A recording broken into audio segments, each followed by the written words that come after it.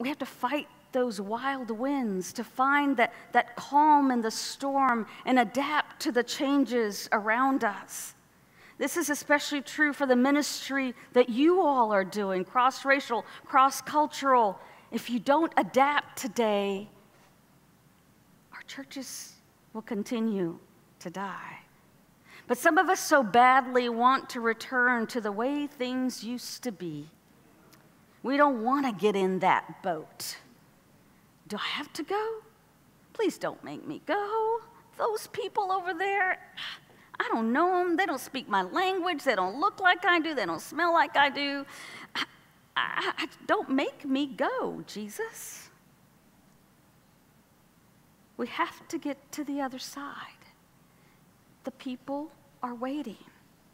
Our communities have changed. The world has changed. What was does not exist anymore.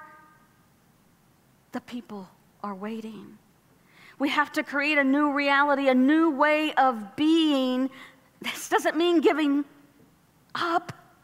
It means we actually deepen our work. It means we take bold steps and exercise our wildest imagination, because even in our own wildest imagination, we cannot out-imagine God.